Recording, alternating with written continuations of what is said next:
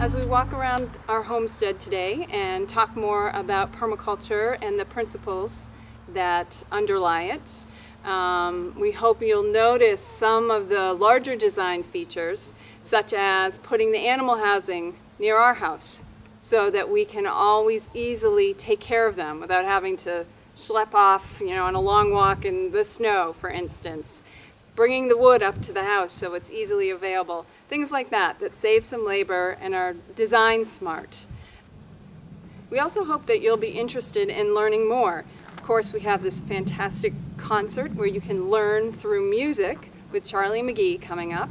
Also, as I mentioned before, I help to lead the Seacoast Permaculture group, and we have a meetup site and tons of really interesting classes that tend to fill up.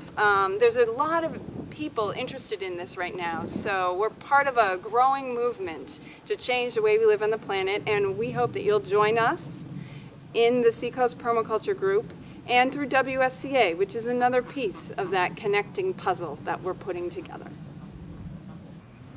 Whatever food growing system a person is working in, whether it's vegetables or animals, it all really starts with the soil.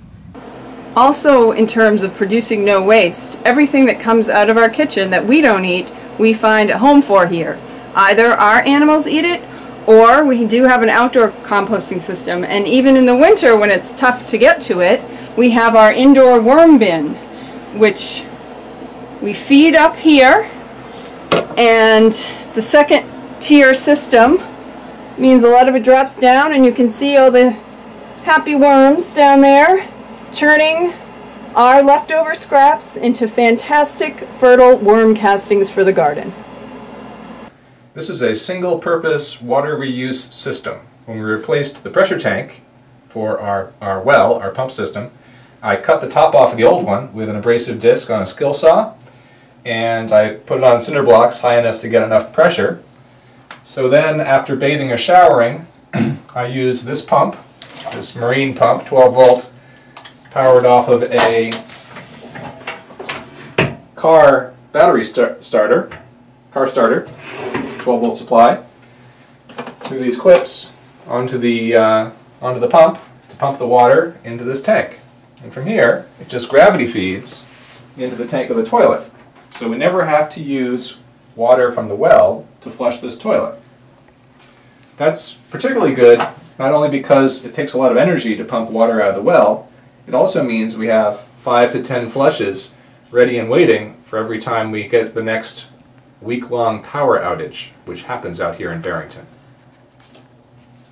The other side of season extension and obtaining a yield is to have enough produce and meat to get you through the winter. So here we do a lot of canning. I do at least 75 quarts of peaches and other fruits, berries, tomatoes, high acid fruits. We also freeze a lot. We have this nice chest freezer and find all sorts of stuff such as blueberries, our own meat, and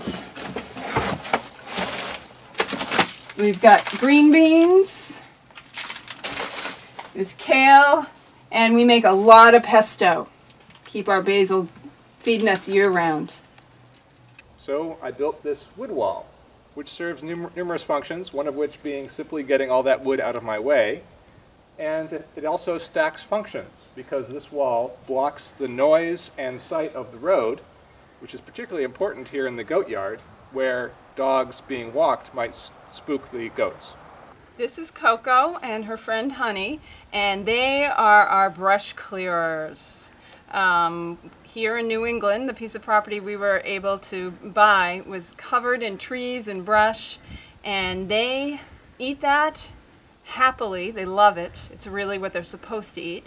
And in return, they give us good manure for the garden, and she's actually very pregnant, so she'll be giving us babies and milk soon, and some love. They know what they're like, and they're very efficient about it.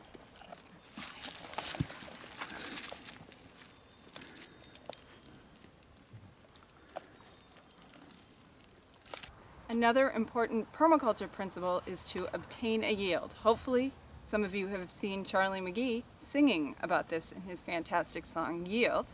Here's an example. Even in the spring, we can see that what we planted is starting to come up. Our gardens really focus on food crops so that it can help us to become more sustainable, to fill our basic needs. This is garlic here coming up out of the mulch in April.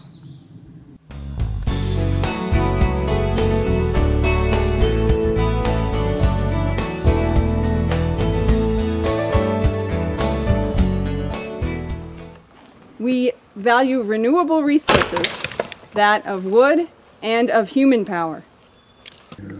In permaculture, another principle is to design from patterns to details.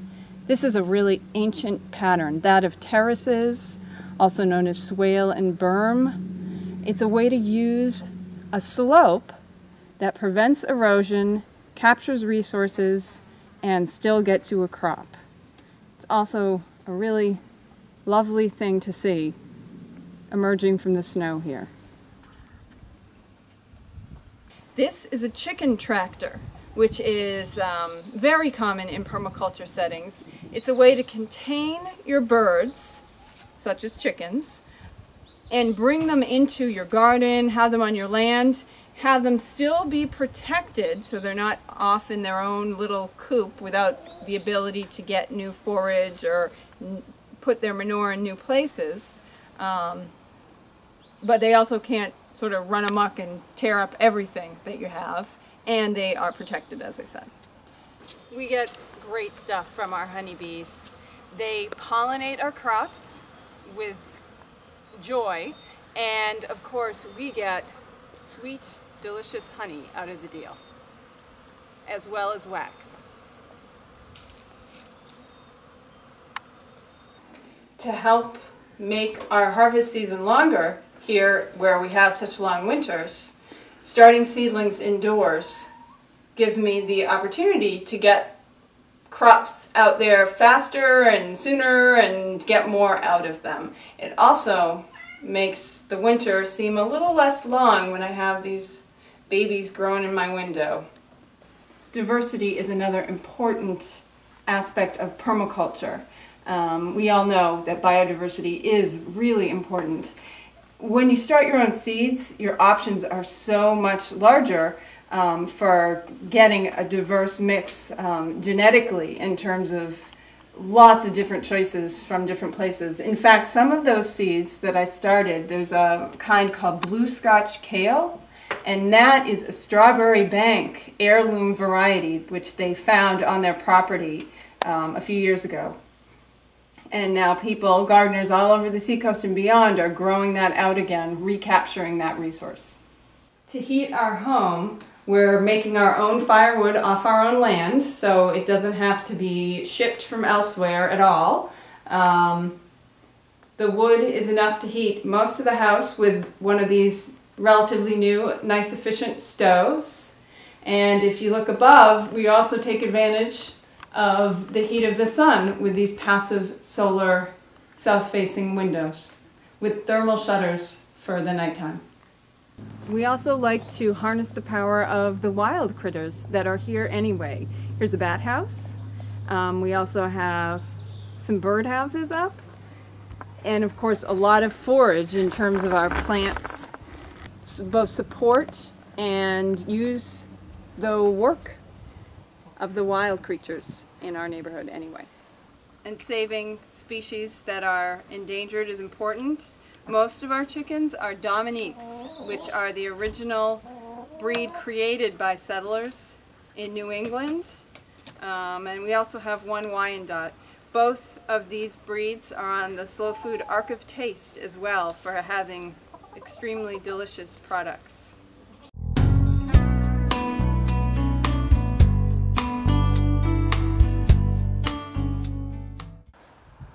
The word permaculture was originally developed in Australia by Bill Mollison and David Holmgren, and it was a melding together of permanent and agriculture.